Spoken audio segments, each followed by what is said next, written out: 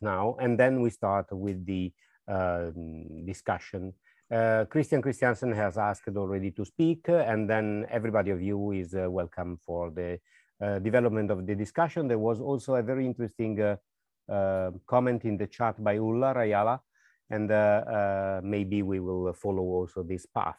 But now I give the speech to Gianfranco Chiai, and so I don't know if you can record the meeting.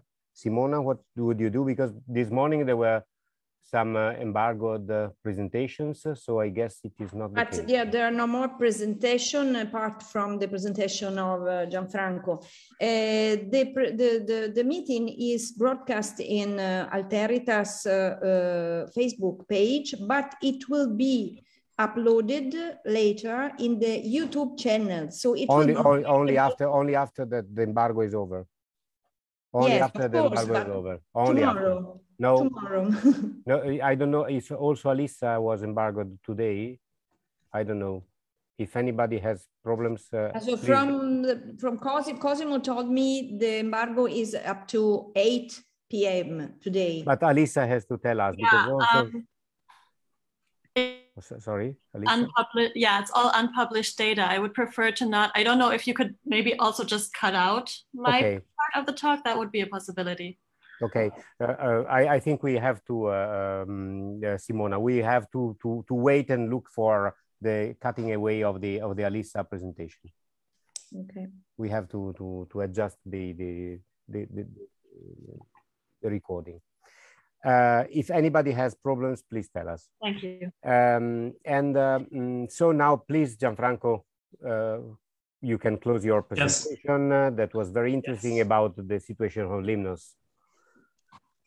Yes, I deeply apologize for this technical inconvenience, of course. This is all about the material Limnian culture. You see, we don't have any kind of evidence of an Etruscan presence or of the existence of Etruscan community in Lemnos, the archaic time. The Limnian material culture is culture. It's a typical Greek Anatolian culture of this time. What about the cultural memories of Lemnos? Fortunately, we have a lot of literary testimonies, literary traditions concerning Lemnos. But first of all, we have to emphasize that these traditions represent a view from outside. In other words, this tradition reflects the way how Greeks perceive the Limnian culture and the Limnians. We can start with the Homeric tradition. According to Homer, the Iliad, the island was ruled by Thoas, a descendant of the Argonaut hero Jason.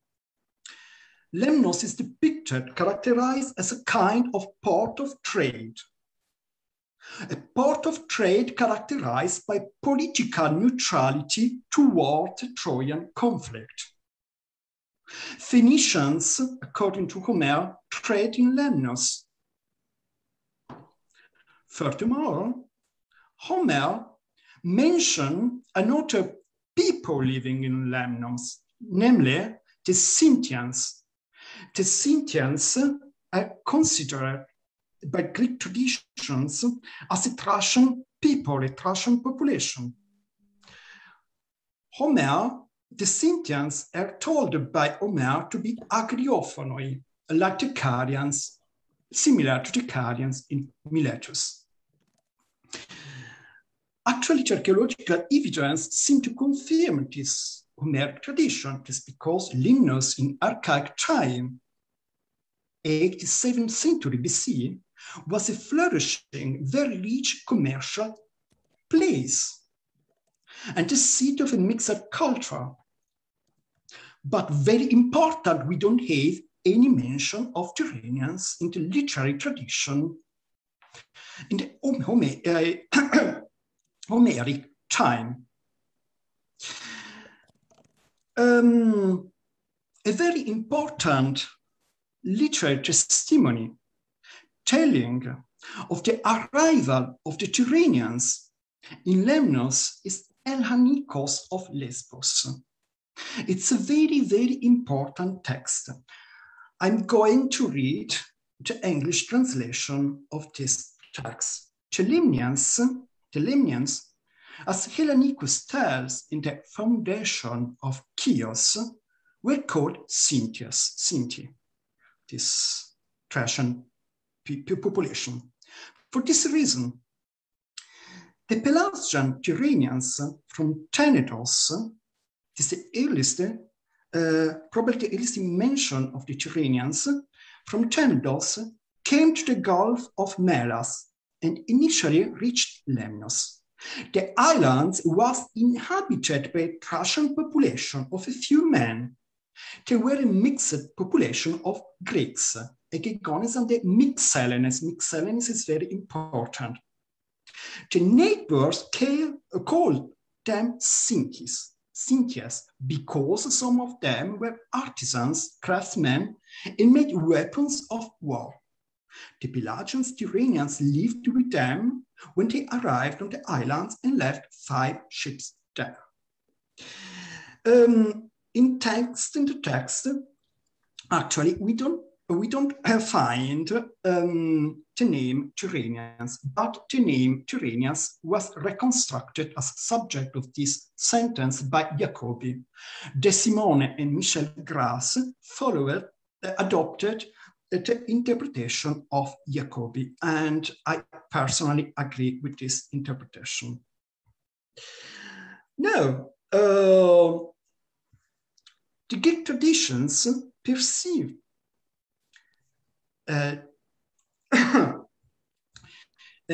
Tyrrhenians as a people that came to Lemnos at a later time. We don't have no archaeological evidence, any archaeological evidence, I repeat this, of Etruscans neither in Lemnos nor in the northern Aegean. What I personally consider as a turning point in the real history of Lemnos is the year 511. In this time, Lemnos was plundered and temporarily occupied by the Persian army. I speaking in context of a temporary military occupation by the Persians because in 500, as Miltiades attacked Lemnos and conquering the island, Miltiades fought not against the Persians, but against the Tyrrhenians.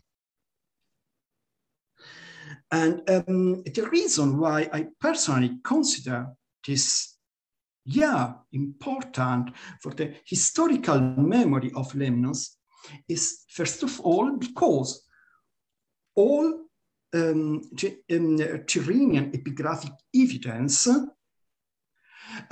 is dated in the, at the end of the 6th century BC. And please pay also attention to the fact that the Lemnian still mention Eulaios, a Greek from Phocea, from this Greek city of Phocaea. And Eulaios is not, as far as I know, an Etruscan name. Yes. We have other literary tradition testimonies mentioning Tyrrhenian communities in the Aegean, in this area, namely in the area of Propontis and Chalcidic Peninsula. Unfortunately, we don't have any archaeographic evidence supporting the existence of these communities in this geographic area. Anyway, all these communities were perceived and represented as related, as cognate to the Tyrrhenians of Limnos. Thucydides, for example, mentioned also these communities. It's a picture. Anyway, the only one evidence attesting the existence of a Tyrrhenian language in Lemnos, actually only the stele of Limnos and a new inscription found in the area of the theatre or Hellenistic theatre of Hephaestus, published by De Simone in 2009. Many thanks for your attention. Thank you, Gianfranco. Thank you. I can see, but I know you are there. And thank you. This last presentation opens more questions that it answers. Yes. Any other presentation of the morning sessions. Thank you very much. And Alessandro, I give you the floor. If you close the of the roundtable. Yes, if you close the screen, the presentation, Gianfranco, so we can see each other. You have to stop the sharing. Okay, stop. Okay, that's fine. So I don't know if there is any really flash question, because we go further for Gianfranco. Maybe we go straight to the discussion, general discussion. So please, Christian, take the show. Okay, thank you. This has been a wonderful, inspiring day. And some of it obviously is beyond my expertise. What I can provide here, which may be useful, is a look at the problems from the Bronze Age. Because I think we have to understand what happened before to understand in the Bronze Age in order to understand how it changed. And I will also provide a parallel to the situation in Etruria. So I make these two statements. Now, if we look at the Bronze Age, the Italian peninsula, what we can see is that during the Bronze Age, the Italian peninsula is gradually becoming part of what you could call a Central European cultural koine, the Central European Bronze Age. Someone needs to close his microphone. It starts in the Middle Bronze Age, of course, with Terra Mara, and where we have very strong, composed by influx both from the Alps, north of the Alps, and especially from Hungary, which blend with local traditions. And after that, in the late Bronze Age, gradually all of the Italian peninsula becomes integrated in what we could then call the Urnfield culture.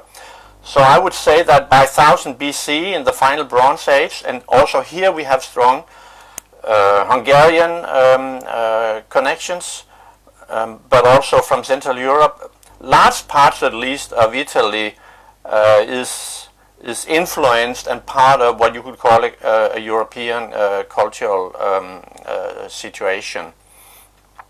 Now, to understand the transition from Villanova to Etruscan, I think it can be useful also to look at the transition to the Mycenaean culture in Greece, because here we have, as I see it, a very similar situation. We have a local strong culture before the Mycenaean culture, where we then see that high culture from the Minoans are coming in, craftspeople, traders, and so on, and they influence very strongly what becomes early Mycenaean culture. It becomes a hybrid culture between local and foreign. Of course, they adapt the alphabet, but not the language.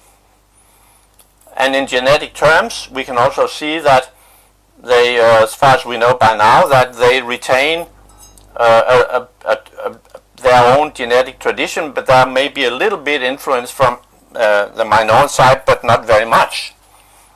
So we have a strong cultural influence, but not a language change or a major genetic change. But it reshapes and creates Mycenaean culture.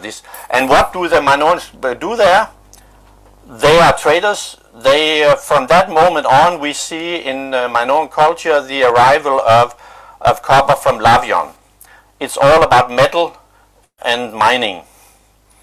And I think there's very much a similar situation in Italy with Villanova. We have in the later part of the Villanova culture, we see influences coming in from Asia Minor very clearly. And also, what were people doing there? I see them as traders, an elite segment that start to reshape the local culture. And obviously, they were also there for mining iron ore. What you can see here as well, as we have heard, is that genetically speaking, these people were still belonging, most of them, to the Bronze Age Central European genetic stock, like the material culture, but now with a strong external influence that reshapes the whole culture and create a new elite culture. So these foreign elites come to dominate, but perhaps not the language, I don't know. But also we saw there were 3 genetic groups, and one of them could eventually represent these foreigners coming in. So I think there are clear similarities between the formation of Mycenaean and the formation of the Etruscan culture, both genetically and in terms of perhaps material culture, and perhaps even in terms of language. Language is not my part of it, but I will leave it here. Thank you, Christian. It was very clear and also, yes, inspiring for the discussion. I only want to remind what Ulla Rajala wrote in the discussion, so that we have all the elements together. She wrote basically that we were somehow proposing that maybe the language was already there, but the people could change. Well, I don't know if this is the case, but all the analysis accepted more or less the genealogical tree of the languages proposed by Simona Marchesini and Carlo De Simone, and so they accepted that the Rhaetic language was representing something, let's say, older than the Etruscan as we see it in the written sources, and as in the epigraphies and in the documentation, and that possibly the Lemnian was younger. So in this case, the provocation by Ulla Rajala was, okay, maybe you are saying that the language was there, let's say, Indo-European European language, but the people could come maybe in small groups, in elite groups, as Christian has said now, afterwards, and also change the general situation of the Etruscan society. But I don't know this. I was just putting some more stuff in the discussion, Christian. Maybe there is somebody who wants to go on with the discussion in this case, or even to deny what Christian has said, or to support some of the observations. Gerard Tomedi has raised the hand. Oh, sorry, I didn't see. Gerard. Simona, è possibile di trattare un PowerPoint? Simona, ho preparato qualche foglie. Non funziona? No. Vuol dire la situazione tra le aree alpine e l'area della cultura di Luco. You have ti interessa? You have to share. Yeah, I would like to speak Simona, about. Can you give to Gerard the access? I cannot.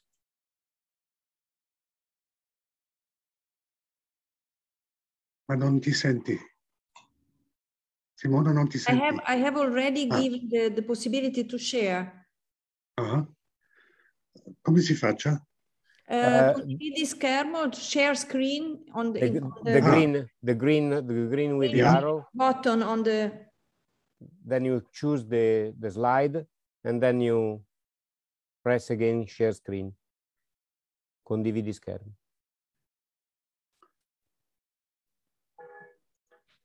This is at the bottom of the Fenster of the.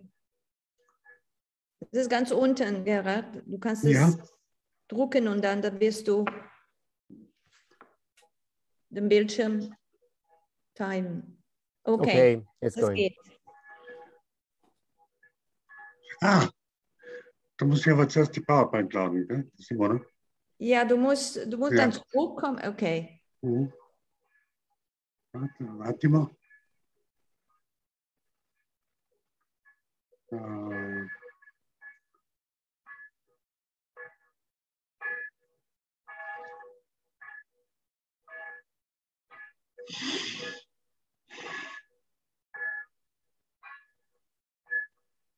The bells are ringing, Gerhard. Un attimo. Yeah.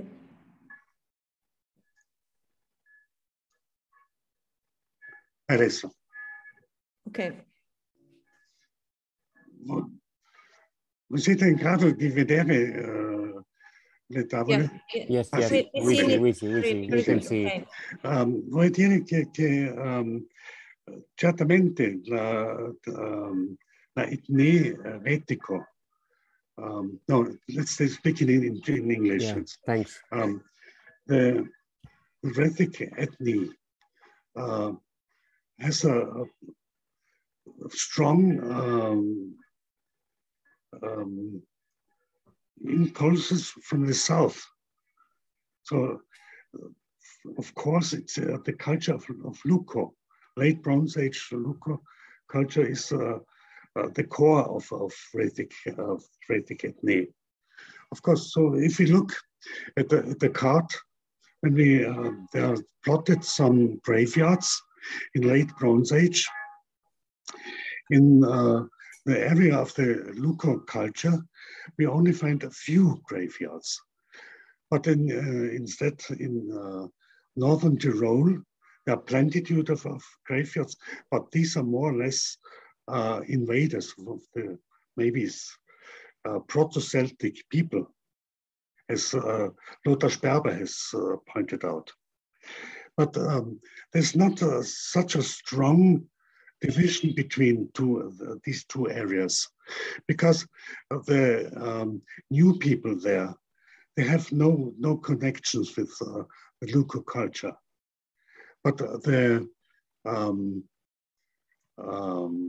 autochthone people still have strong connections with the south. So if we look at the graveyards and if we plot some graves with ceramic from the Luco culture, you see there is much more connection as we think before. If we also plot ceramics from settlements or from pyres, ritual pyres, it's much more. And if we plot also the axis of italic form, so it's much more there than you would read out of the graves of these Celtic new people in the Valley. That's what I wanted to express there. Great. Thank you very much. And so what is your opinion about the relation between the Southern Luco and this Northern Valley? Yeah, I think the Luco culture is, of course, the birthplace of the Rhaetic culture. And indeed, meanwhile, there exists some new analysis of strontium of people in the Alpine era, and they show that not a few people went to the north from the south. Anyway, which is very difficult to show up, because if foreigners stay longer in this area and they live there and then take up the meals, the water, and so on, what they find there, so that they assimilate much more to the local inhabitants. Okay, I understand. So we have opened another part of the discussion, that is the continuity and the development of the late Bronze Age Trentino and Südtirol cultural aspect of Laugenmahlaun, Lucomeluno, and the connections with the following also Frisian, Sanzeno, and Rhaetic language. So maybe somebody has other positions about either the position by Christian and the position by Gerard. Do you have? Do you want to speak about this, or we can also move to other situations? Maybe. Alessandro, perhaps Massimo Saracino has raised the hand. Ceramics. Okay, Massimo. Yeah. Massimo, we can see you and we can hear you. Yeah, I would like to. You have to stop the presentation. There is the stop sharing somewhere. Stop. Yeah. Okay. Then there will be also Wojciech Słowa. Can you see it? Yeah, yes, you're starting. Yeah, I would like to connect with what Professor Christian said, that sometimes to explain the past, the present, we have to look back into the past.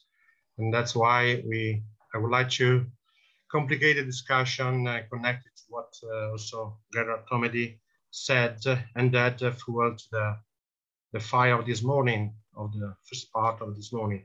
I would like to emphasize another perspective that is that of the technology of production and circulation. Sorry, I would like to start anyway. Share underneath with the button. Okay. Yeah. Okay. The circulation, the production and circulation of local type ceramics during the final Bronze Age, that is a crucial moment for the pre-formation or formation of the ethnos. In fact, some artifacts outside the Luco area would seem to indicate those areas that were already frequented in the past, but implemented many centuries later. The aim of this project that is followed by me and Lara Maritan of University of Padua would like to verify if what Maggetti said, wrote in the 1975 is attainable. That is some main free point, local production in the Adige area between Bolzano and Trento, with the exchanges between sites in the same basin. A large presence in the free sites of the in valley of ceramics from the Adige area, from between Bolzano and Trento, and the local production in the Upper Rhine limited to the area. The re-examination of various sites in northern Italy have in fact shown a recurrence in this type of pottery, even at considerable distance from the focus area. For example, in Lombardy and or a Fratesina di Fatto Polese. First analysis of Fratesina showed that the sherd of Luco typology can come from the Berwick area, while that one from Castel de Pedena seems to produce locally. With regard to this part of the project, we would like to verify this theory. Are the production locally? Are they from other areas like that one of Fratesina, or whether they are produced from alloctonous formal models?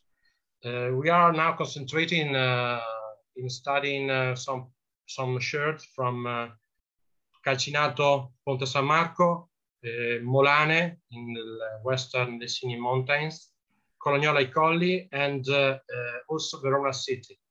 In this case, a forthcoming paper together with Paola Salzani and Nicoletta Martinelli has reviewed the archaeological documentation for the city of Verona and verified the presence of typological elements in one sherd and maybe one more, or some elements that we called luccheggianti, like those found also in Parona and the Monti Don, that are all sites located close or near the Adige River.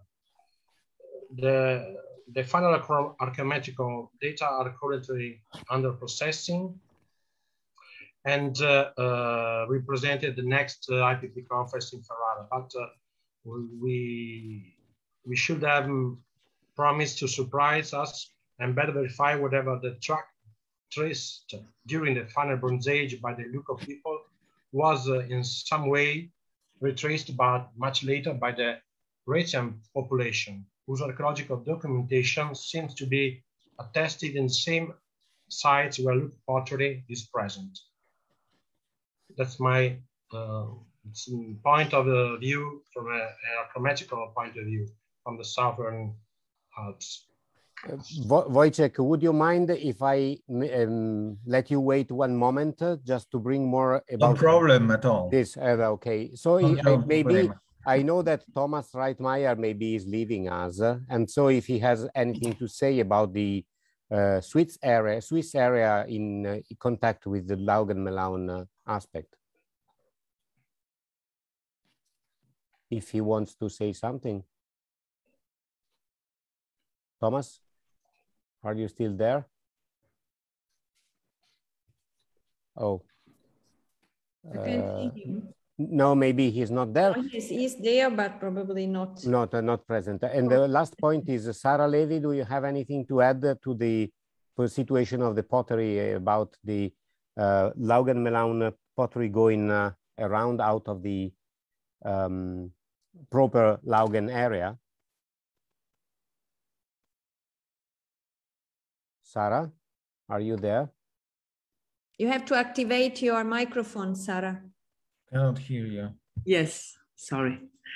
Hi, thank you. And no, I think that thank you, Massimo. Explained very well what is done, and I'm looking forward to see the results of the ongoing investigation.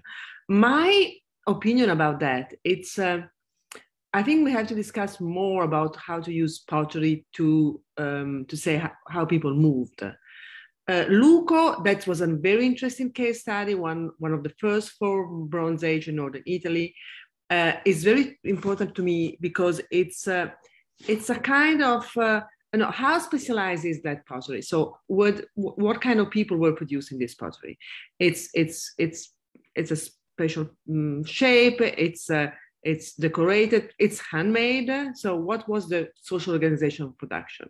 Because I'm more studying, I'm not a Bronze Age girl and Southern Italy, but we have 2 extreme examples for that in my case studies. When we have very specialized pottery locally produced, like Italo-Mycenaean, no one thinks that there was a real movement of population. It's only craftsmen. When we have more domestic production, and that's a recent case of the Aeolian Island in the Capograziano of Stromboli, that's one of my projects, we have a mass of non-local shape locally produced. And in this case, if the production is more domestic and even women-oriented, so can be an exchange of marriage and change, so a mass of movement of people that are moving and producing pottery. So Luco for me, and I'm interested to maybe Massimo will say in the future, how the social organization of this specific shape or were in general, and how this can be related to or linked to a possible relevant movement of people, and not only linked to the pottery production per se. Thank you, Sarah. Now I will go back to the hand raised. I only wanted to remark one point, that is that what is impressive of the Luco distribution of the single pots and of the often in ritual situations, both imported and locally produced, is that it's predates the future extension of the Rhaetian group. And this is very interesting. Anyway, Wojciech, sorry for having left you waiting. And so please go on with your discussion. No problem at all. Thank you very much. I have a comment on what just Christian said. Yeah, I think that the Mycenaean model is quite useful to be adopted if we are thinking about the Bronze Age Italy as well. But on the other hand, it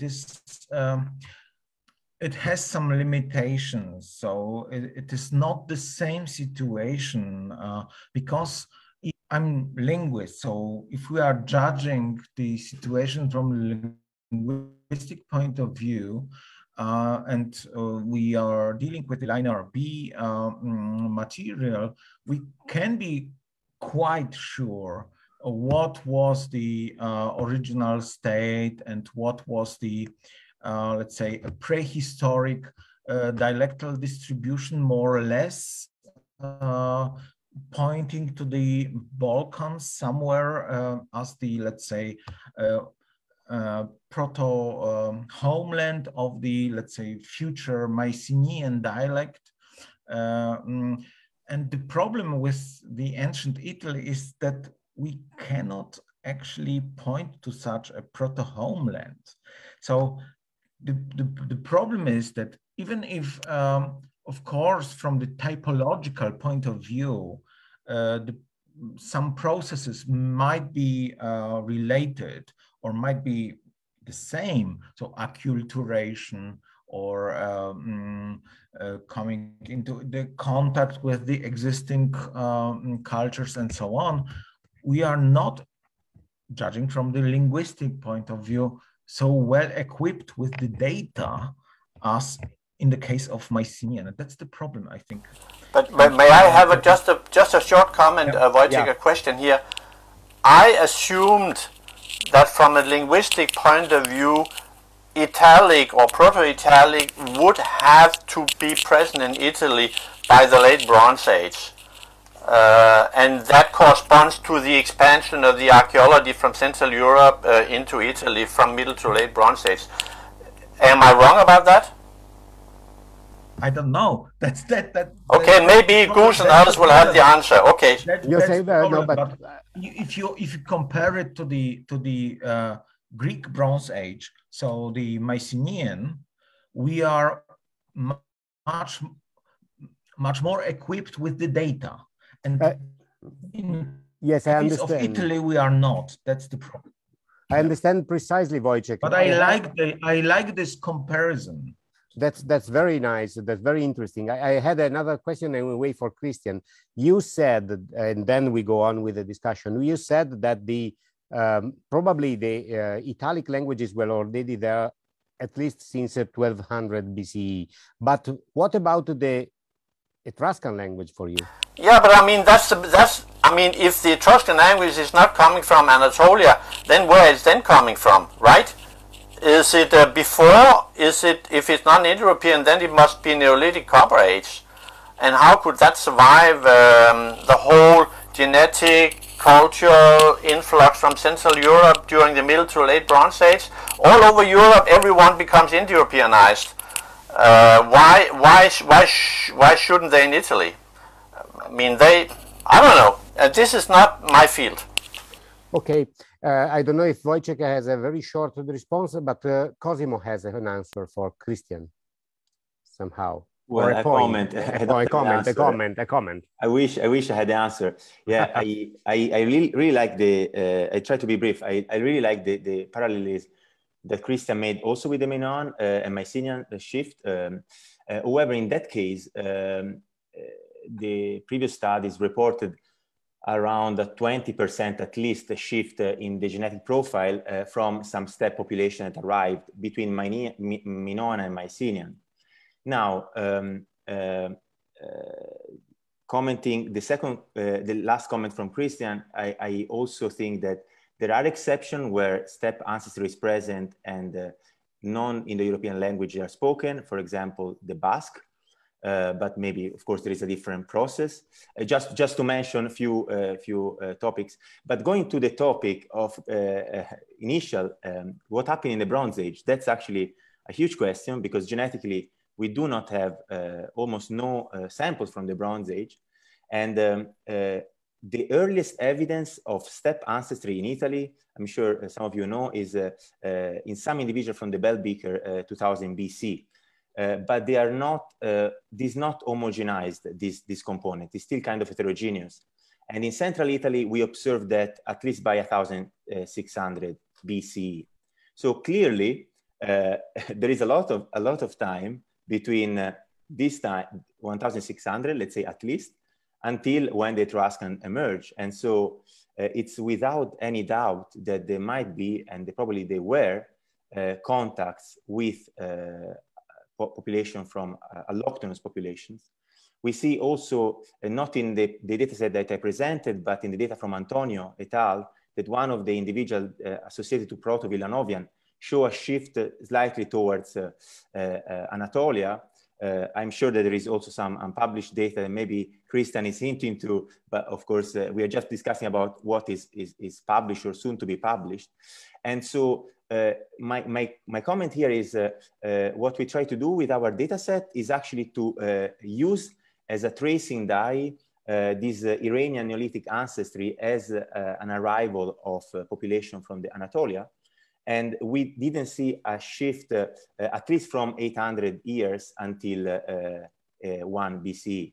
Of course, this doesn't mean that population like that might have arrived before and might have contributed the cultural features, but at least we do not see really like a differentially genetic makeup between the Latins, for example, and the Etruscans. So just to sum up, there might have been contact, but at least not enough to substantially shift the gene pool. And this is something also that I think Alissa sees in the older samples, but of course, I cannot comment on her data.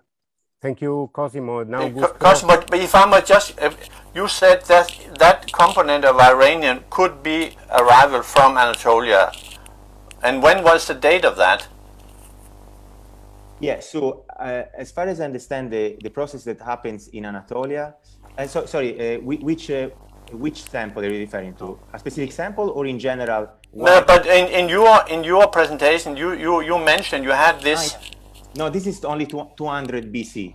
It's 200 BC, not 700 BC. Not 700, no. But just okay. We assume that from Anatolia, at that late in time, also Iranian ancestry will come in. I know that, Christian, you know very well this topic, but just to clarify to everybody, that time, Anatolia doesn't come pure, will come also with some Iranian ancestry, and that's kind of a crazy die. Goose, it is your time now, sorry. Right, thank you. Yeah, there are so many things.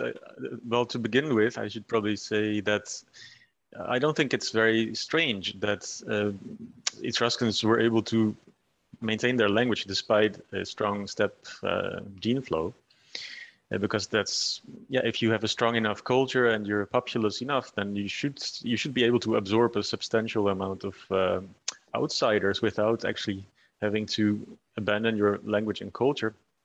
And as Cosimo already said, the same happened in the Basque countries. Those Basque speakers belong to the people that have the highest amount of male steppe haplogroups in Europe, I think.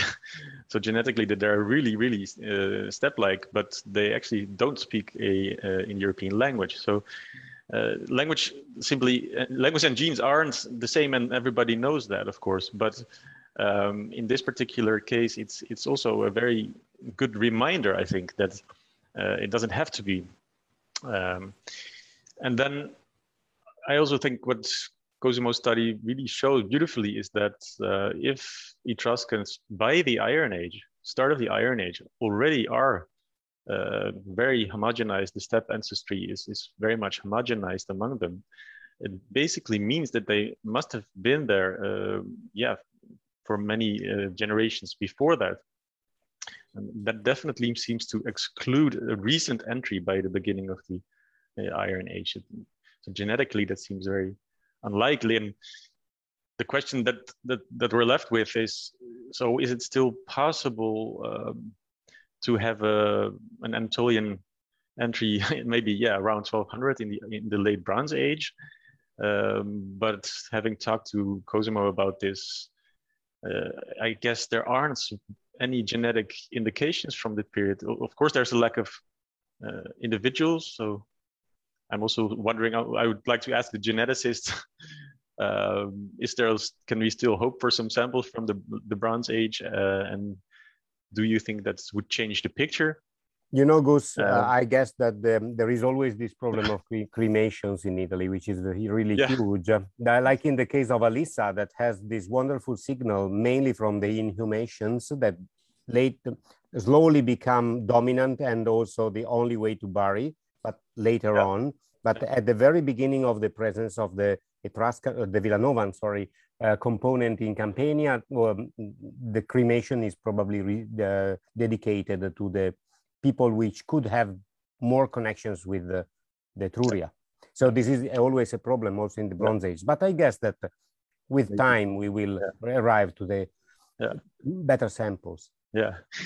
And one last addition. So we talked about Italic. Was it spoken in Italy in the Bronze Age? Well, I think so, because when we look at the Italic group, then most people would suggest or estimate that Proto-Italic was spoken somewhere in the second millennium, probably around the middle of the second millennium, or maybe slightly later. Definitely not the third millennium. When you go all the way back to the third millennium, then you are in the period where Celtic and Italic would have been very, very similar, maybe even the same language. And so that would be a very different periodization. But it's, of course, what is really interesting is that Cosimo's study also showed that the steppe ancestry that arrives in Italy, and that Saupa, the other study, also showed arrived in central Italy by 1650 BC, I think is, can be modeled as Central European Dalbeker-like. And that's really a really good match actually with the linguistic hypothesis of Italo-Celtic being spoken somewhere in Central Europe. Okay, you put your hypothesis, and now Alessandro, sorry, Enrico Benelli has to ask me to speak after Gus. Sorry, Ignasi, for sorry, I didn't see the hand. Sorry.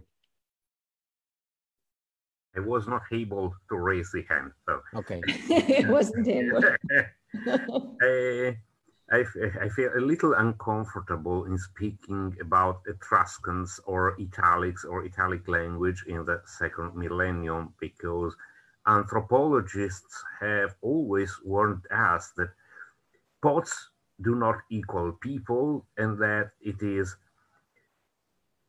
states that create peoples and not peoples that create states. So it is questionable if it's possible to speak of Etruscans in the early Iron Age before the early Iron Age. I think a thing like Etruscans did not exist. Of course, people speaking their language, or at least the ancestor of their language, did exist, of course, but they were not Etruscans in the cultural sense of this word. So I would add a couple of epigraphic remarks. The first about Etruscan and the second about Lemnian. So about Etruscan, the Etruscan language, when it appears in epigraphical documentation, so about 700 BC, it appears with a number of personal names, of anthroponyms. A substantial number of these names are not Etruscan. This means that at least in the upper classes of the Etruscan society, because the names belong to people coming from these upper classes, of course, they were the only people who could employ writing. The upper classes of the Etruscan world included a number of people who wrote in Etruscan, but who betrayed their origin through their name, their non-Etruscan origin through their names. And what is also interesting is that the Etruscan alphabet was formed to write not just the Etruscan language, but all the languages of Central Italy.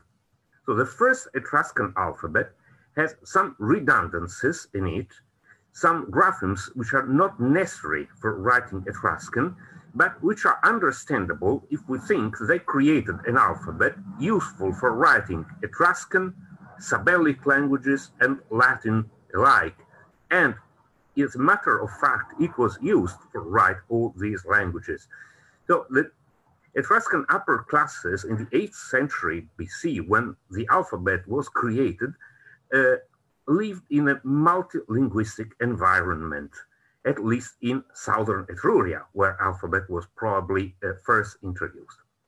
The second remark about Lemnian, so there is some new evidence which is highly problematic. I refer to the inscriptions from Zone, which I think Wojciech knows very well. In Zone, in Thrace, have been found through about 250 in a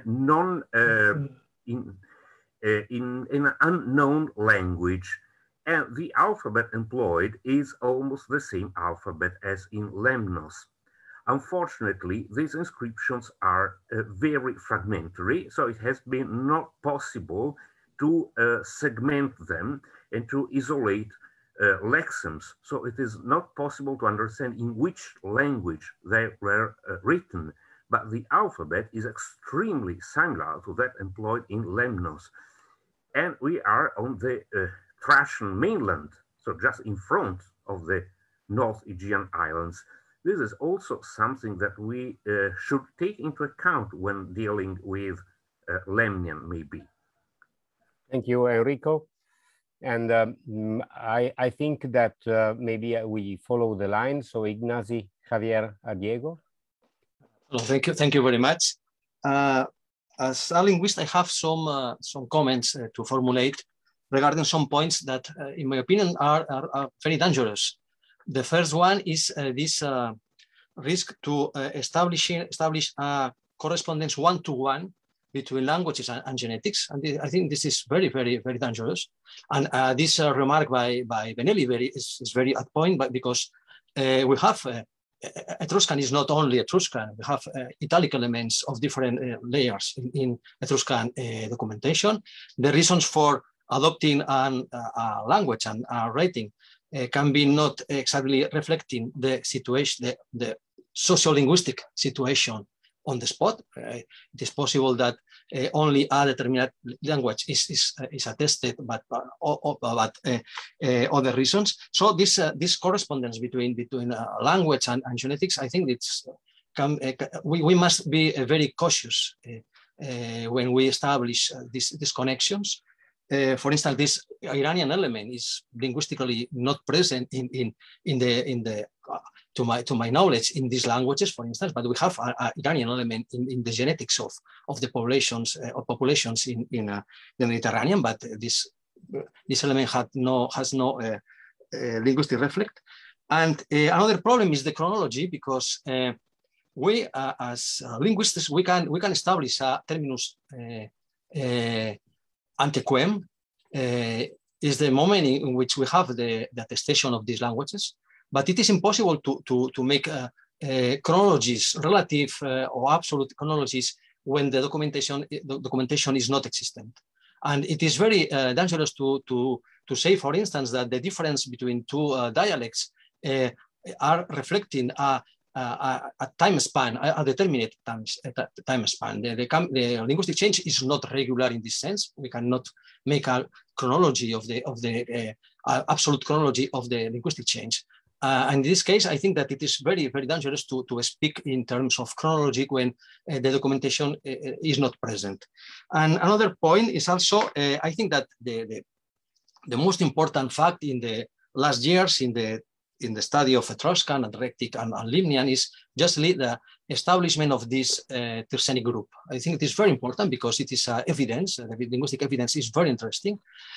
In this workshop, I think that it is also very clear that culturally we are dealing with very different cultures, and this is very interesting also in order to establish the connection between the different languages. And in this case, I think that we have the problem of the place of Etruscans or the Proto-Etruscans, but also we have now also the problem of the place or the space and time of Proto-Tyrsenic. This is a very interesting problem because the question of Anatolia, this is the last point of my intervention, is also important in this sense because Lemnian is there. Lemnian is not Etruscan, is a dialect very, very closely related to Etruscan, but it is different from Etruscan. And we need an explanation for all these three dialects, not only for Etruscan, as some years ago, the problem was the origin of Etruscan, but in this case, we have the problem of these three dialects and the Proto-Tyrsenic group. And the last question is the problem of Anatolia, because I think that in this case, we must be very cautious, very careful with bibliography about this theme. In my opinion, this is my opinion.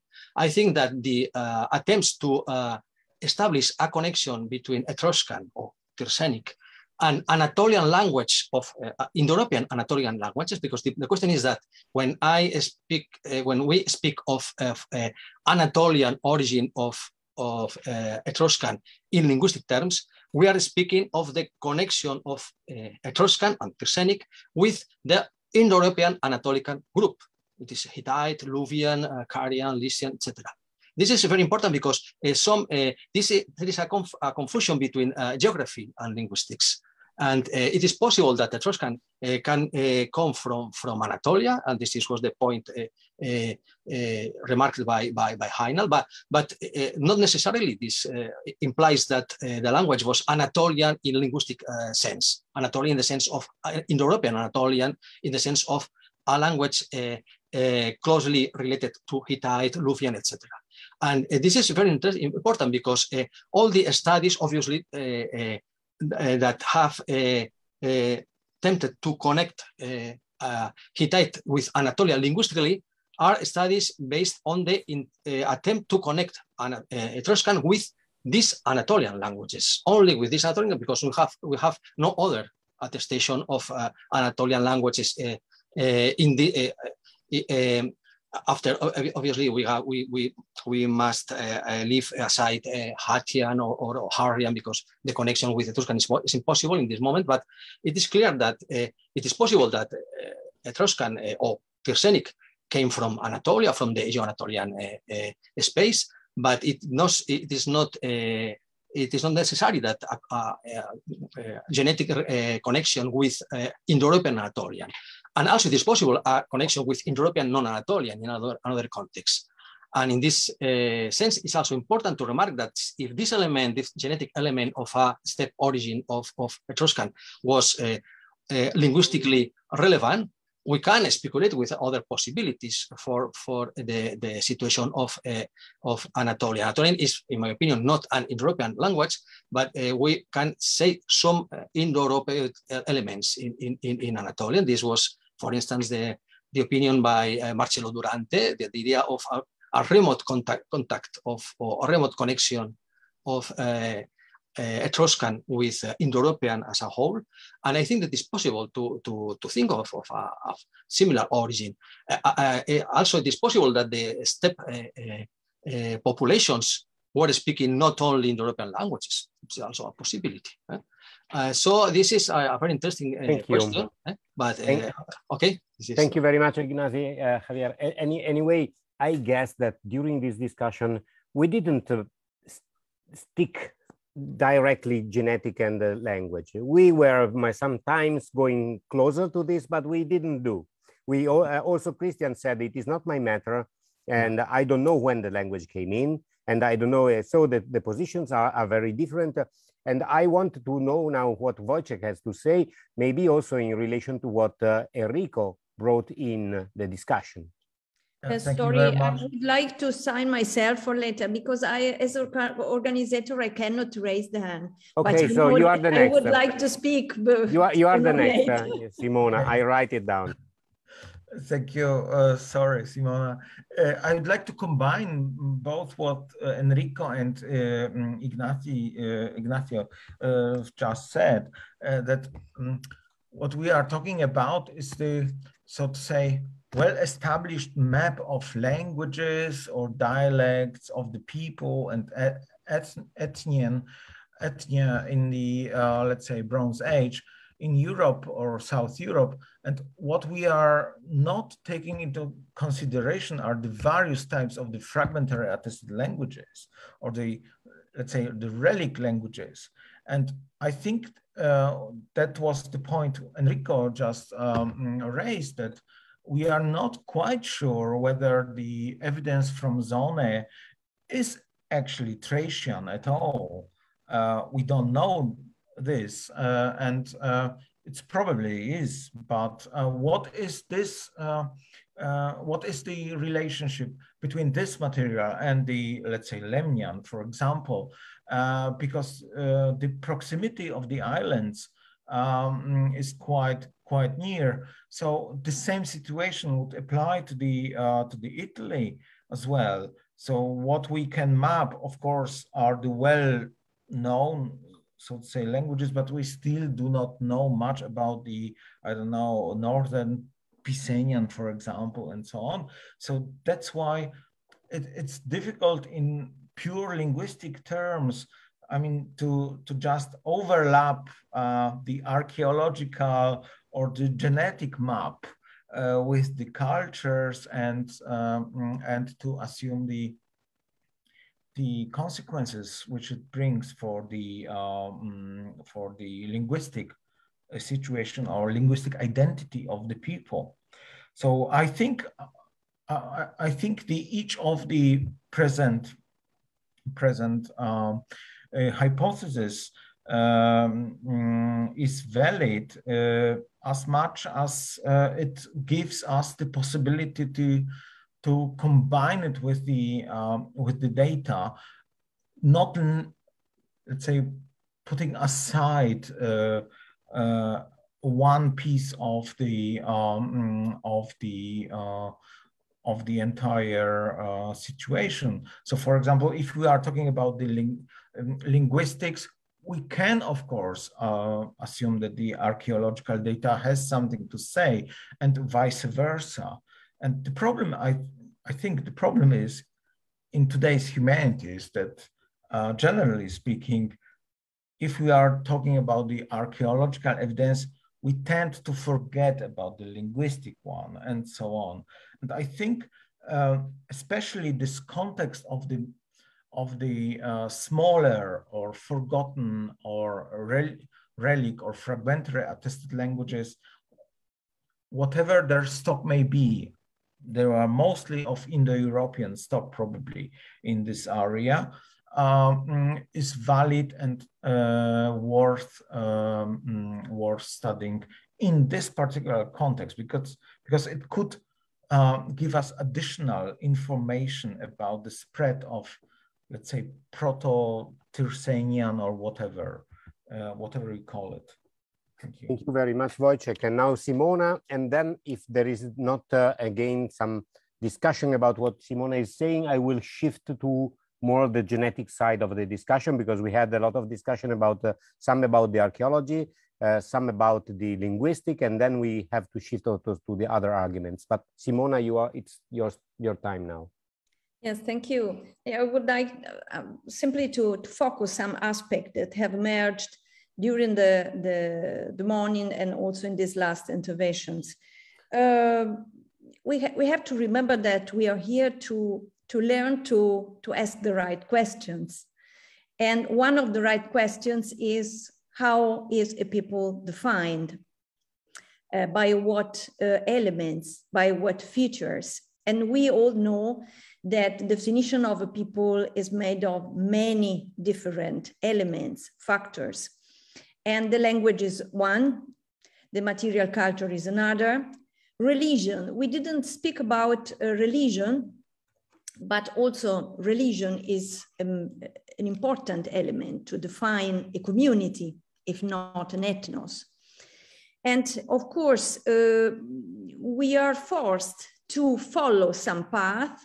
For example, the path of the languages, like the Etruscan, Rhaetian connection, because at least starting with the history, starting with the 7th century BC, these are concrete elements, concrete data. And what does this data say? They say that there is, and I come back to what Ignasi told, there is a relative chronology, Ignasi. I mean, the reason why I thought to make this, and I asked my colleagues Luca and Alessandro to make with me, to organize this meeting, was because I found some relative chronology between the Rhaetian language and the Etruscan language. And these data are, in my view, relevant, and they're not only a question of relative chronology of innovations. So Etruscan put some innovations that in comparison to Rhaetian, but these comparisons are influenced by the proximity with the Italic languages. And so that's the questions, why and when this proximity has led to these innovations. And I ask myself, is that Etruscan Rhaetian unity are there before the Iron Age, before the Bronze Age? So this unity coming from whatever, from east, from northern through east, through north, and so on. And then what happened? They have split into two branches, and Etruscan has innovated. So that means that they found in Italy a population that was already there. So the Italian, Latin Italic populations, or through this long distance separation, long time separation, because we must remember that the lexicon is not conserved. In my opinion, observing the linguistic data, the separation must have been taken in a long time before. So not only 200 or 300 years, but a longer distance, a deeper distance. And where probably the split was followed by the incoming of the Indo-Europeans in Italy. That means Etruscan Rhaetian unity should be very ancient, Neolithic probably, and the coming of the Indo-Europeans in Italy should have happened later. And would this coming of the Indo-European, these migrations also in small groups, progressively, not an invasion, not a great mass of people, have caused the distance between the Rhaetian and the Etruscans? That were the questions that a relative chronology imposes. I mean, I was arguing about these migrations of populations, right? Because I observed this relative chronology and these innovations influenced by the peoples of ancient Italy. And it seems, also for what Cosimo said, from the genetic reconstruction, that it is plausible to put this Etruscan Rhaetic unity some earlier, a little bit earlier than the introduction of the Indo-Europeans in Italy. And that could be a possibility of explanation, not considering the where did this group come from. Another question, just towards, is about the lexicon. I mean, the lexicon in the split of two languages is one of the most, it is easy to lose the lexicon more than morphological traits. And it is what I observed in between Rhaetian and Etruscan. There's no doubt that Etruscan and Rhaetian belong to the same family. But I cannot find elements of the lexicon in Rhaetian similar to Etruscan or comparing with Etruscan, just only in personal names as roots deriving from the lexicon.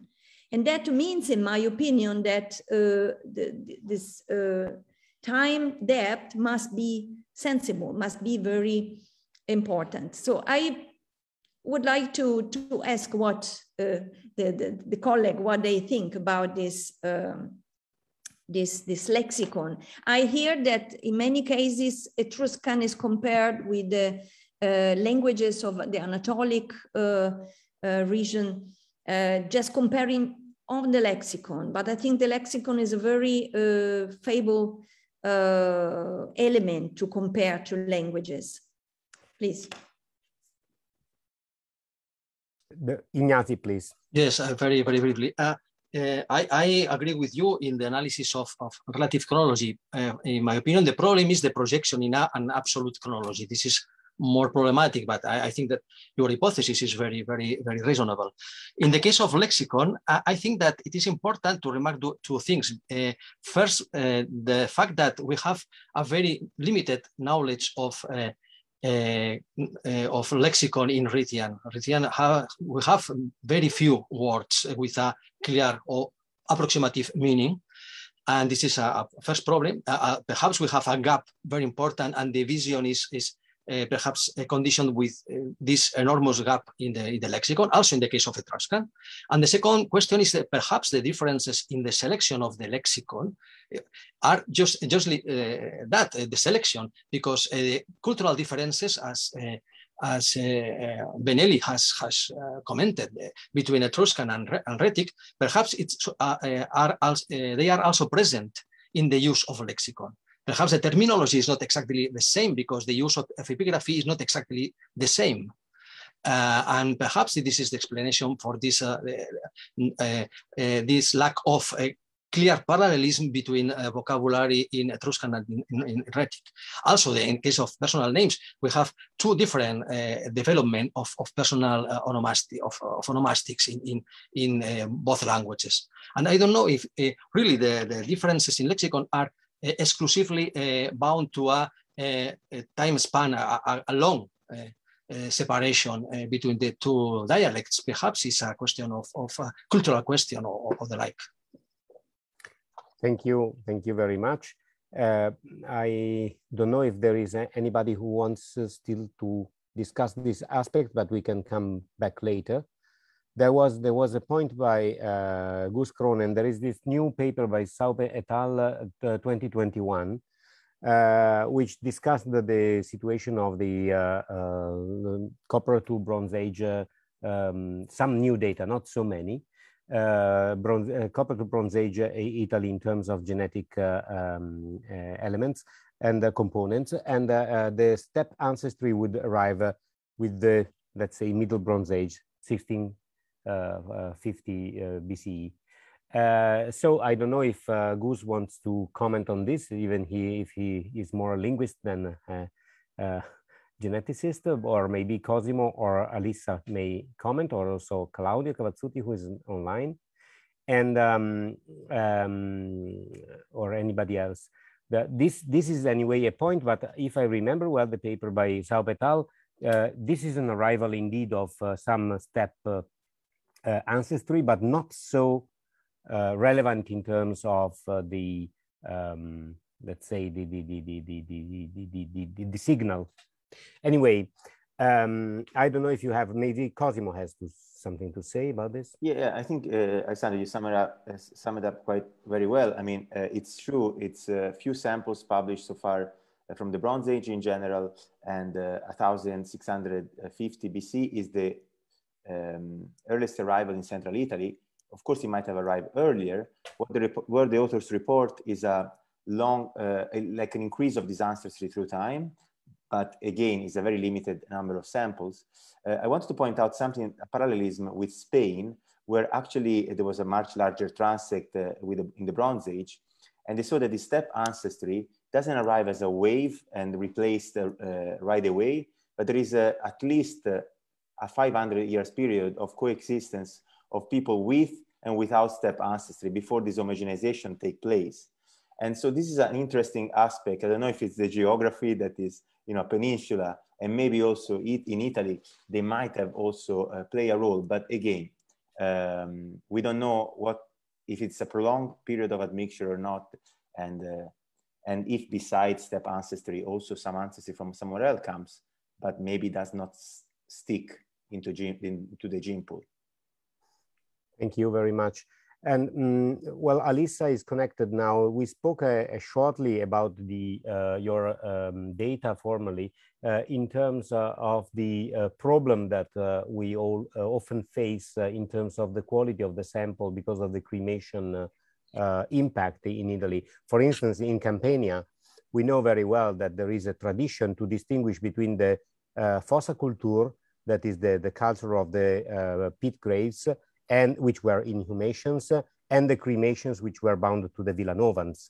So as an idea, so there is this problem that probably your sample is biased toward the inhumations. Maybe the situation is not so different. I want to go a little further on this. In cultural terms, which are not genetic nor linguistic, there is a well-known unity in the Tyrrhenian area during the final Bronze Age cremation period, before we start to have again inhumations. The mid-Tyrrhenian area is somehow a cultural koine in some words. And so these connections across possibly different different people speaking different languages, or even across different areas, is somehow a strong point in the period that precedes what you have been analyzing. And even at the very end of this period, we have the Villanovan elements, which by some authors like Peroni have been also interpreted as a migration, as a real colony from Tarquinia, for instance, in Ponte Cagnano. But obviously we have a lot of cremations. So there is a problem of bias, maybe. What do you think? Well, I think even at this point, with the kind of depth and resolution of the data we have, and what we see, for example, in central Italy and from Cosimo's study, we might not even be able to distinguish if we have a migration or not, because the genetic profile looks so similar across the Italian peninsula. So we might as well have a direct migration from Etruria to Campania, but since all the individuals we sampled so far kind of show the same genetic ancestry, we can't distinguish if it's a local development or not. I think this is very interesting, and I appreciated very much the results, because I guess that as also Christian has said, if we have a movement of people, the archaeological continuity in the final Bronze Age and the early Iron Age doesn't allow us to see a mass movement. And the situation is so already, let's say, let me say mixed or already arranged, that we have some steppe ancestry, we have something inside, but we cannot see exactly precisely the people. Maybe someone is moving, maybe. And this is always the problem, because as has already been remarked, the elite is always able to find friends in the other elites. And also because we know very well that elites can communicate at the social high level in many, many occasions. Anyway, I don't know if Cosimo wanted to add something. No, I fully agree with Alisa. I would say even for later time period, in the Roman Republic period, for example, when Etruria is annexed in the Roman Republic, we have the same issue. Is there people from south moving into Etruria? We don't know, because as Alisa said, they look very similar genetically. But Alessandra, I wanted to ask you if you could extend a little bit about what you were saying about the final Bronze Age. And you said that when you're discussing about cultural heterogeneity in the south of Italy, where and which are your elements of no, I was only saying that the final Bronze Age is very homogeneous all over Italy, more or less, and we spoke of Proto-Villanovan almost everywhere, and then we started saying no, in Veneto it is Proto-Venetian, in Golaseca it is Proto-Golaseca, so there are small differences inside a wider homogeneity connected to the Urnfield concept, okay, as Christian has said. Okay. So after the fall of the Mycenaean contact, we see this expansion of northern kind of contacts. So this is a real fact, but the point is how much is it a movement of people and how much is it readable in terms of genetic profile. The other point that I wanted to remark is that the so-called Mediterranean koine or connection is connected to metals. So there are some similarities that have been highlighted also by Anna Maria Sestieri and Peroni and other people in metal working along the Tyrrhenian coast. But I guess that Claudia Cavazzuti maybe has something to add to these arguments. If Claudia is connected, yes. Yeah, can you see me? Yeah. I very much agree with you, Alessandro, and Alice and Cosimo. I mean, there is continuity from the, at least I would say, recent Bronze Age up to the early Iron Age. And as you said, and as I saw in the isotopes, in the strontium isotopes from Fratesina, it is very likely that it's the elite component of the society which communicates in the various regions. And if there is, let's say, not a mass movement, but a more consistent movement of people, as also Christian said before, it is probably around, well, the Belgica and up to 2000, more or less, from Central Europe. But later on, well, it's possible that, you know, as Cardarelli pointed out, there is this sort of terra mare diaspora during the 12th century BC down towards the south of the peninsula. It is also possible. I don't know if it is a mass movement or if it is like a more dispersed diaspora. But yeah, I mean, the integration of the steppe ancestry is between Belgica and 2000, not only in the northern Italy, but possibly maybe Alisa can say something about that also in the south of Italy. And yeah, in the following phases, it's more, you know, something more interconnectedness between different communities at the level of elite, especially, not only, of course, but especially. Thank you, Claudio. There was Christian again. Yeah, I just want to add that I am in complete agreement here, and I think what we are saying here probably is that the migrations of the third millennium are substantially different from what we see after 2000 BC when we're into the real Bronze Age, especially when we're in the Middle Bronze Age, because in the third millennium, it is probably large groups of people, at least in temperate Europe, moving, and they really do get rid of a lot of the Neolithic population, especially Neolithic male lines disappear. So it happens. The process is different. Once you are into the mature Bronze Age, you have what we can call conquest, elite conquest. you have professional warriors. You can go in. You can take control of a region. You don't need to kill all the males, as you did in the 3rd millennium, to get rid of them. You simply make them your clients. They're valuable for you, and you can control them because you have a completely different kind of society.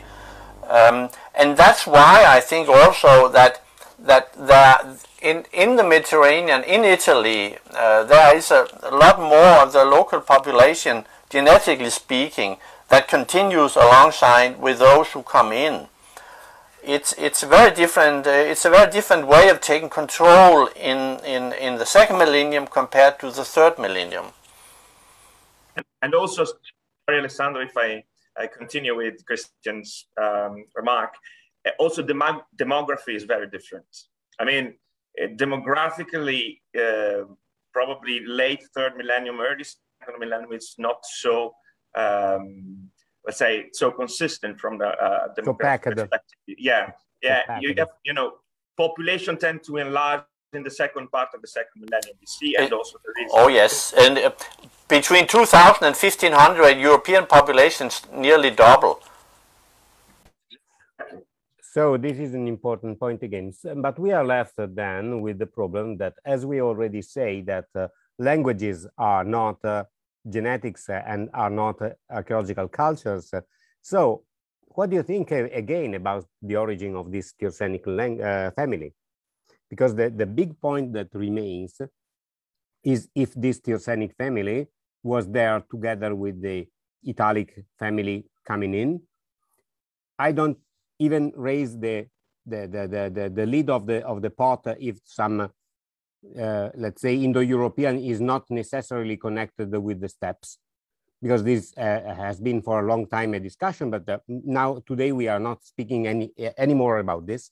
But so what about this Tyrsenic family and maybe also the Basque, so the non-Indo-European groups that even have a consistent part of steppe ancestry, but as we have said, it is not necessary that if we have a genetic flow, a DNA flow, we change the language, or we can adopt also later on a different language by power relations of the elite maybe, but it seems not the case because the Rhaetians are in the Alps, are there since the 12th century BC at least, but probably even earlier, and they are the oldest part of the Tyrsenic family if we accept the relative chronology.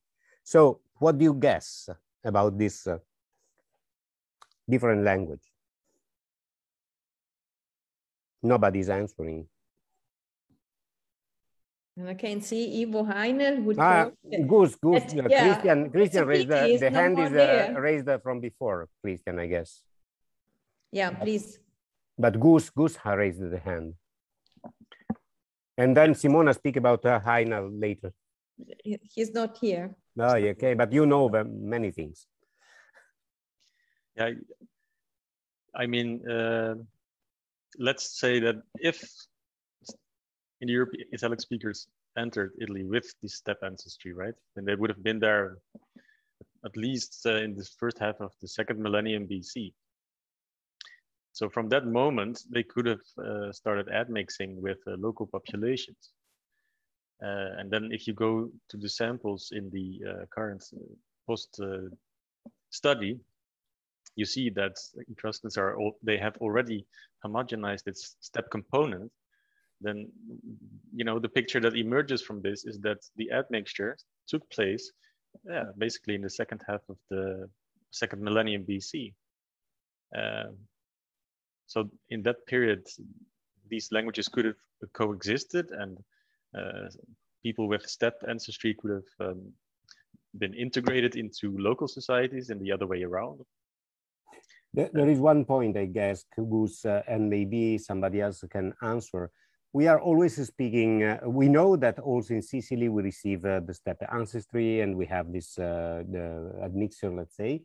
But we are not saying anything about the fact that, as far as I remember, the genetic data in the Mediterranean area are much less influenced by this steppe ancestry. So if we have had a total change of the Italic languages up to southern Italy, down to southern Italy, we should expect that formerly there was some different kind of language in southern Italy. This is a big problem because the impact of the steppe ancestry is much less. But anyway, probably it is not necessary because all people were already mixed somehow and could have connections. But as I work in Calabria and in Apulia, the settlements on the coast, which can be obviously conquered and change also connections, are very stable since the early Bronze Age, the end of the early Bronze Age, for 1,000 years. And this is very striking. I think it's a very good point, but I don't think it's actually a problem, to be honest, because yeah, their steppe ancestry does enter, but why would that automatically have to mean that all languages are immediately, you know, destroyed? Actually, we just know that multiple non-Indo-European languages were spoken in the Mediterranean all the time by the start of the historical records. So actually, when we actually really start losing all these non-Indo-European languages, that's in the Roman period, right? When Latin becomes a lingua franca. So the rewriting of the linguistic landscape happens actually quite a lot later. So I don't think it's a problem that we see steppe ancestry entering Italy without having without completely deleting the pre-existing linguistic landscape. We see Indo-European languages entering, but we also see other languages persisting. I don't think it's particularly problematic, to be honest. Thank you. Cosimo wanted to speak. Yeah, I'd like to add something on that. So I think we all agree that genus languages do not need to go together. And so as we said that in the current model, we propose that there is a genetic replacement with the steppe ancestry, but language persistence. It could be also, and Christian didn't say that, but of course, it could be also the other way around, that some population from somewhere else arrived, not from the steppe, but from somewhere else, brought the Etruscan language or a Proto-Etruscan language without a substantial shift in ancestry. And if this population came from the Anatolia, for example, this could be possible. There is a shift linguistic, but continuity genetically in terms of, in comparison to the other Italian populations. But I would like to bring, just because we have so many linguists here, also to the relative chronology from Simona. If this would be the case, that would imply that there was a movement from Anatolia reaching Italy, bringing the Tyrsenian languages, then there would be an earlier split from the Rhaetian, and then a second split between the Etruscan and the Lemnian, with the Lemnian going back to the Aegeans. So it will require somehow two, let's say, movement to explain a pattern that otherwise would require only one movement. I'm just talking about parsimony, but thank you. That's good. You agree with me, Cosimo. Gerard Tomedi. That's a point. Maybe Gerard had raised the hand. Yes, I just wanted to say there's one problem with Rhaetic language in the local area. We have lots of inscriptions on devotions, but we don't have any hints that this language has left traces in the layer of the names of the landscape. So on the landscape, we have a plenitude of as Peter Anreiter has shown. They all derive from an Indo-European language. This is one of the big problems. So I've posed the question many years ago, if this Rhaetic language, similar to the Etruscan, might have been used like church Latin. So you think maybe also superimposed, but there was Simona, and then Wojciech. No, I wanted to say that first of all, the problem was up to recent times, the right isolation of each word. And if we didn't had a list of words, but only inscriptions with difficulty of word separation, it was difficult also to begin with any possible comparison. In the recent years, the comparison with Etruscan has led to a sensitive progression on the reconstruction of the language. We had spoken about this with Ivo Heinel, and we had the intention to experiment in this return, in this direction. I mean, to try to recognize some of the local places, so the toponyms. It is difficult also because of the distance. I mean, it is clear that the Rhaetic language is in recession, recessiva, during the end of the first millennium BC. And we can consider that in the 2nd century BC, we have only a few inscriptions, probably 2 or 3. And the most part of the inscriptions is dated back to 6th bis to the 4th century. So later, it is also difficult for the Rhaetians to continue to write, to keep on writing, and to keep on clarifying it, expressing this high culture of elites, of exchange, of dedications. But I think this way can probably offer some new hints, from some new way opened for the. You are right. This of the local names, so the toponyms, is a very important thing, and I think we can just start to work on it.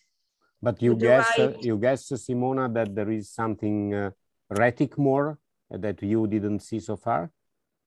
No, I think that as far as I know, there are only the publication of the Monumenta Lingue Rhaetic in 2015.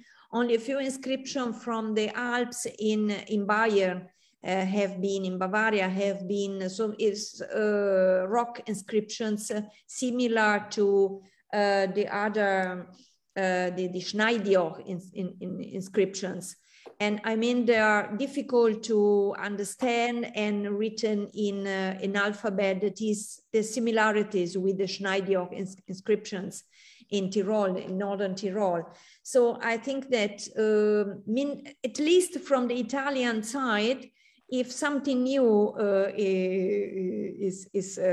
appears, I should know it in short time. I know that another inscription has been published in the book dedicated to Gerard, and I have discussed the interpretation of these inscriptions, and I have thought to have seen the 2nd form of the plural in va. So that's in a publication with the Silloge Epigraphica Barcinonensis. But we don't have any so much more stuff at this moment. So there is Wojciech Sova again, and then Elvira Migliario. Yeah, thank you very much. Thank you, Simona, for this clarification. What I would like to add is that actually the material published by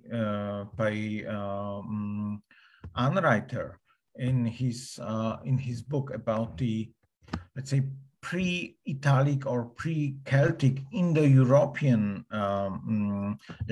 onomastic layer in the Alps is quite valid if you want to stratify the toponyms, for example, or onomastics in the broader sense in that regions. So I think that's what I raised before, that we are also talking about the plenty of, let's say, till now unknown languages or dialects of, let's say, clear Indo-European stock, but they probably are not being taken as the Italic or clear Celtic ones. So that might somehow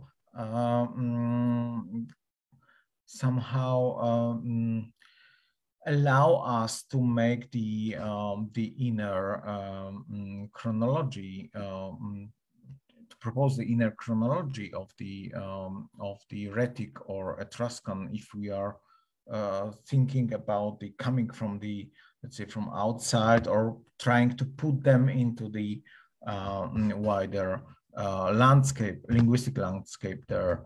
So I would not dismiss it. I would take it as the additional evidence and to try to put it to our use, trying to explain the origins, linguistic origins of the languages in mention. Thank you. Thank you. Elvira, wait just 1 second. I have a question anyway for you linguists or one of you. So this lack of evidence going to the Indo-European terms, does it mean for you that there is a stratification and the Indo-European comes first and the Rhaetic comes second, or vice versa, or any case is possible? I don't know who is asked to answer. So probably who's would say something more about the, let's say, the dispersion of the languages and so on. But I would say it does not really have to combine with the archaeological data. No. So I was not saying the archaeological data. So I was only saying if this case is typical of a situation where you only have a ritual language coming in a region which is already speaking and defining things through a different language, or vice versa, or it is impossible to say which comes first. Yeah, I would tend to use the Platonic answer. I don't know. Okay, so, that's great. But maybe Hus or Simona, they will know better than myself. Thank you. No. So there is Elvira now. If no, Simona, you don't have the voice. Maybe you wanted to say something. No. I have Elvira and then Guido Borghi who want to. Elvira and Guido Borghi, and then I will ask to somebody else who didn't speak so far. Just a short statement about the inscription question. When Simona said something about the epigraphic habit, which is fading at 2nd century BC, and this is an effect, obviously, of the Romanization and the coming up of Latin. But it's very interesting, after what you were saying, that in Trentino, the area which has given the most of inscriptions is Valle di Nona, around San Zeno. So the impression you have is that where people were able to write in Rhaetic, afterwards they did the same in Latin. So I think it's very important what you said about the name of places, because if you want to have a look at the inscriptions, at the Latin inscription from the Valle di Non, you can find a lot of names which are absolutely exclusive of that area. You can't find the same names in other parts of the region. And the same it is for the name of places. All the villages, the today villages from which all the inscriptions came, have nouns which are not similar to other parts of the region. So that way of researching about names that you mentioned before could be the real thing you have to do. Thank you. I have, I fear that in case as in the Rhaetian society is not an urban society, it's a pseudo proto-urban society. We don't have great large towns and cities such as in Etruria and in other regions. And therefore, I think we face with micro-toponymy. Yes. Not what real place names, which later probably were given by the Romans also. But you can't find Roman toponymy in Valle di Non. Yes. Yes. Yes. Thank so you. Guido Borghi, please. Thank you very much. First of all, may I ask if, since I noticed that everyone very well understands Italian, if does anyone mind if I speak in Italian? It would be better if you speak English, because there are people who are not understanding Italian. I'm sorry, I'm really sorry. Then I beg your pardon for my primitive English. It doesn't seem so. It doesn't seem at all, Guido. Speaks better than many of us, yes. I also realize nobody knows me, so may I very briefly introduce myself, my expertise, if I may say so, is place name research. So I would like to search for an answer to Professor Vanzetti's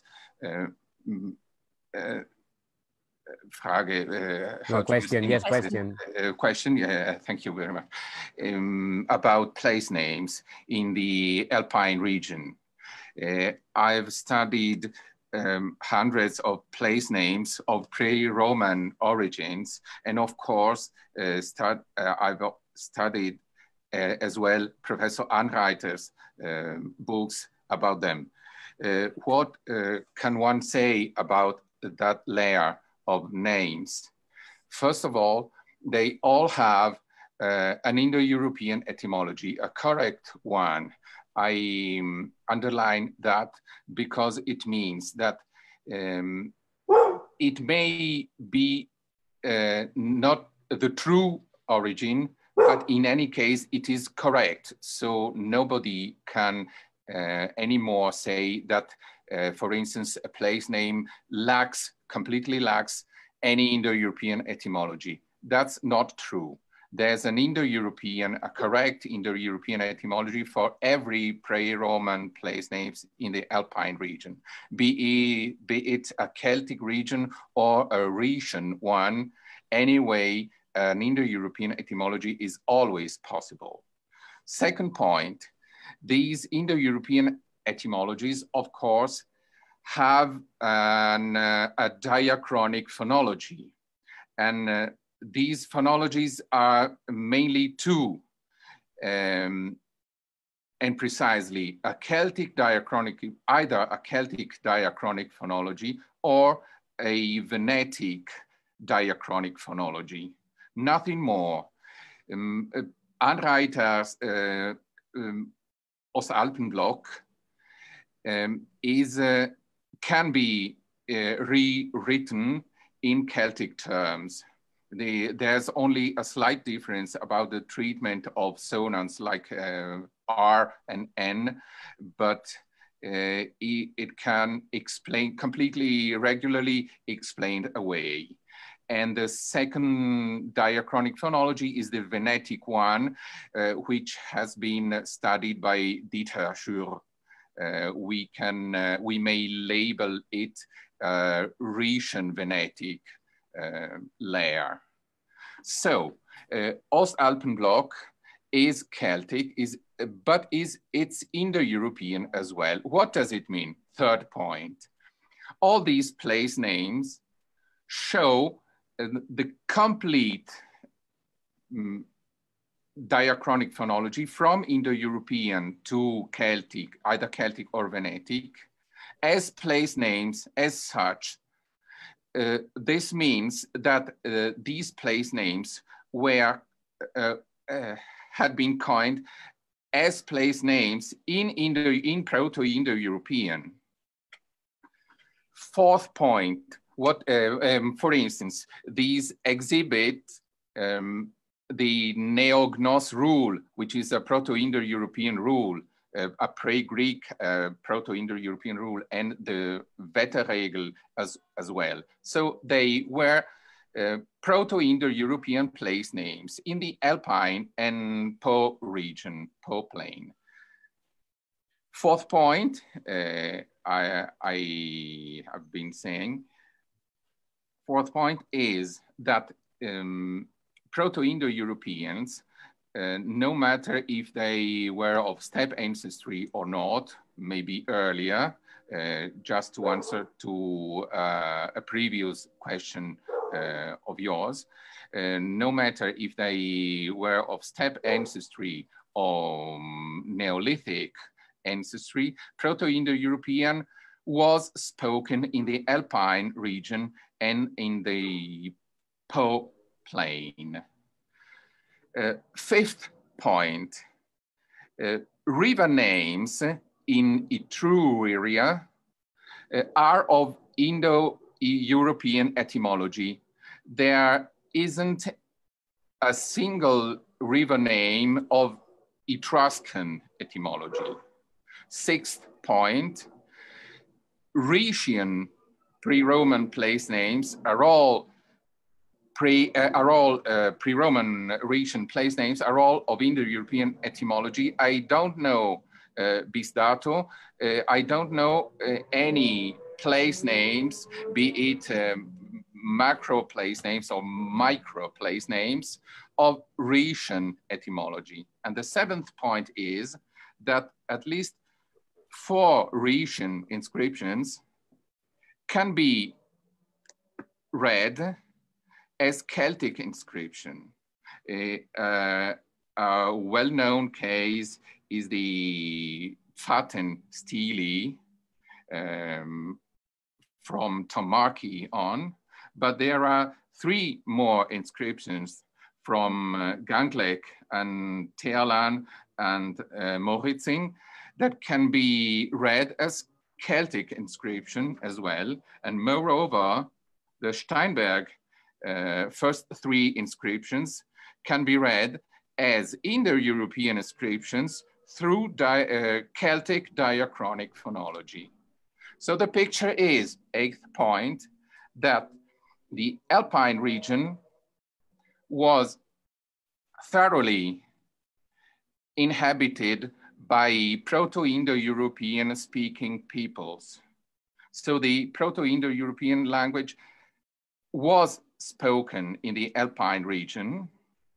That would, by the way, explain also why in southern Italy and Sicily, for instance, we don't find steppe ancestry, but Indo-European languages instead, because this layer, this place name layer, extends from the British Isles to the Anatolian Peninsula. It's not limited to the Celtic region, nor more or less so to the Alpine region.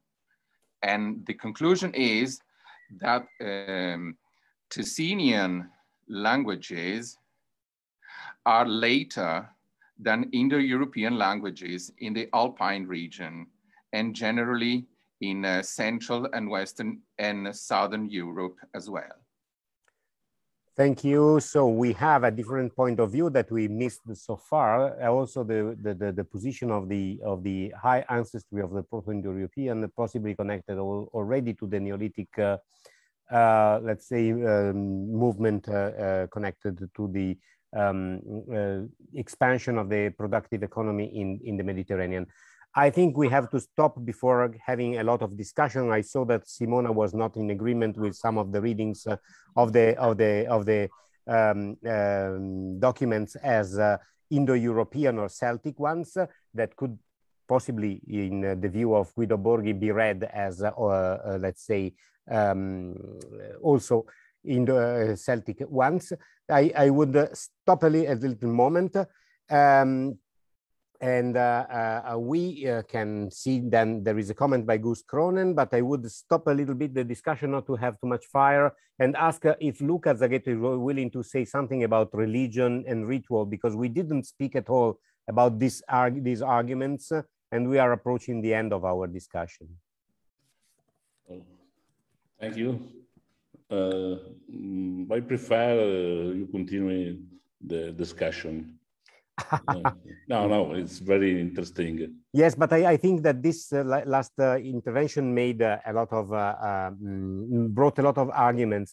For instance, there are two comments. One is by Christian that said, if as Belgica people was in the Alpine region, this can explain the Proto-Indo-European, and this is a possibility indeed. And Gus Cronen wrote instead, if the linguistic experts are right that the split between Rhaeti and Etruscan is more basal than the Etruscan and Lemnian, that would point to an Italic homeland for Tyrrhenian and the out-migration to Lemnos with a single movement, not a double one. I guess you're right. This would mean that Lemnos should look like early Iron Age Etruscans with relatively little Anatolian ancestry. And again, I guess, if I can add, the position is that we could have some elite movement or some specific movement of some people to Lemnos and not a whole migration for a big colony. So far, we don't have evidence of a whole colony. As Chiai has shown us, we only have Greco-Anatolian archaeological materials and nothing coming from the West. So this is another interesting point. I don't know if there is anybody else wishing to speak now.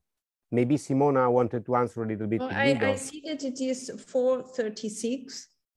Yes, but we started at 4. Time, and probably some of the guests of the attendant would like to leave. I don't know. We can also close the Facebook streaming, and the persons who want to remain to discuss are free to remain. We still here some time more. And well, Simone, if you let me.